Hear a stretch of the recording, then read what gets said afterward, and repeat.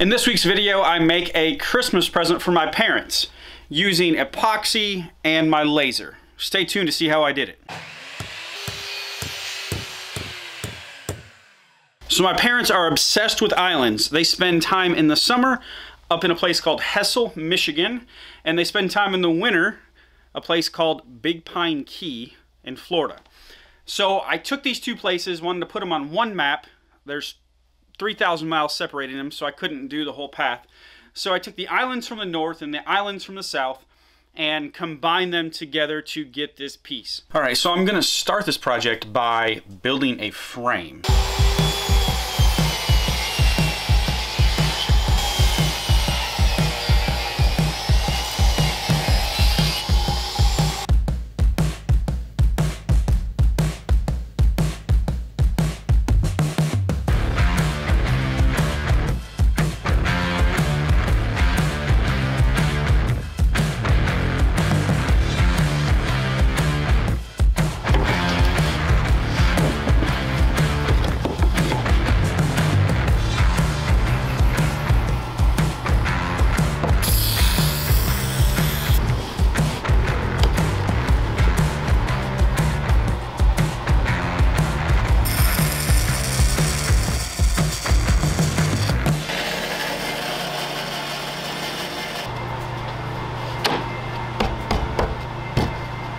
Alright, so here's the frame that I came up with.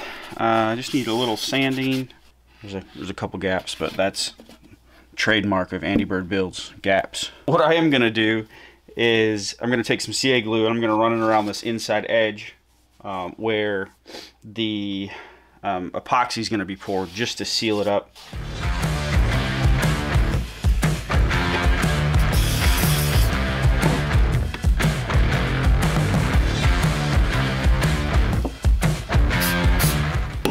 And just as a safety precaution, because if you've ever poured epoxy before, leaks are the worst. So I'm going to use some of this home wrap tie-back tape.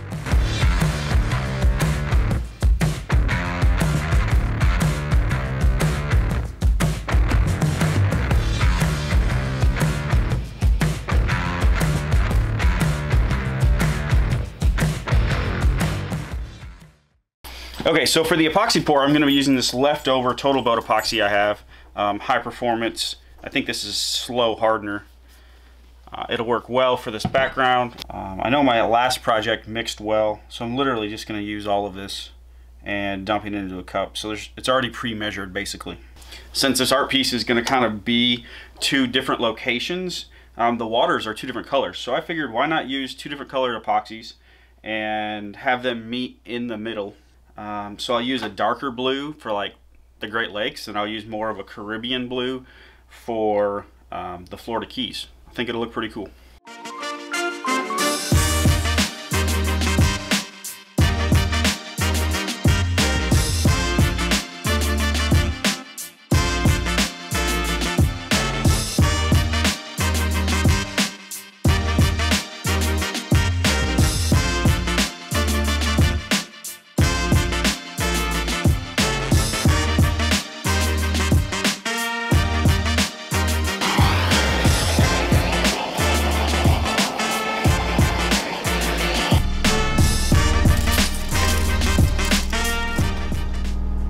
So while the epoxy resin is curing, we're going to do some computer work and get the files ready to send over to the laser printer. I'm going to laser print the island maps, all the pieces. I'm not going to go over in detail how I'm going to do it, because to be honest with you, I'm going to kind of stumble through it. There's a lot of people out there already that have put together tutorials on how to get map data, so I'll see you when I'm done.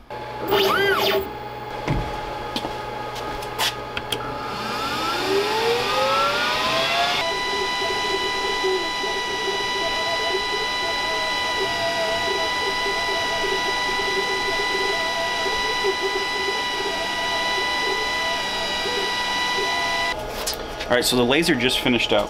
What I've seen other people do is they'll score their bottom layer. So if I was going to put my islands on top of this, I could score the bottom layer and then literally just boop, put it down and glue it down, right?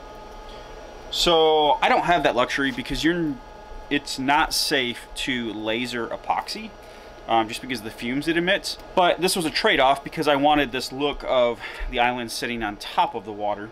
The way that I thought to do it is to take the cutout and use this, set this on the epoxy, and then literally just create a puzzle and lay these pieces back on top, glue them down, glue them down, and then once I'm done, I can just lift this piece off and I should have the correct layout. I really like this size. I think it'll look good on that map. I'm trying to fit basically a 7x10 area.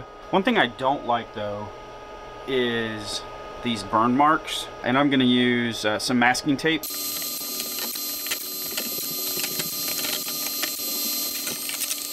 All right, after about 4 hours of struggling to get these files into the laser program, and it was just Illustrator, and I was using snazzy maps. I reached out for some help to some friends that's more familiar with this stuff. Finally was able to get the layers properly laid out. The laser has about an hour cut time, so fingers crossed, turns out.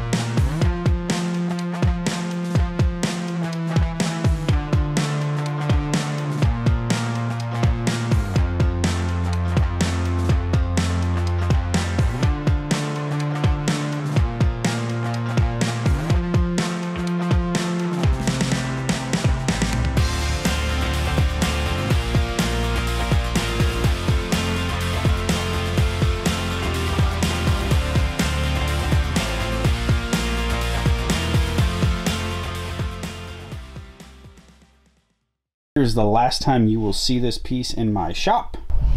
Hey, what's up? Here we are in Florida. We made it. It's a couple days after Christmas. We had a great Christmas. I hope you did too.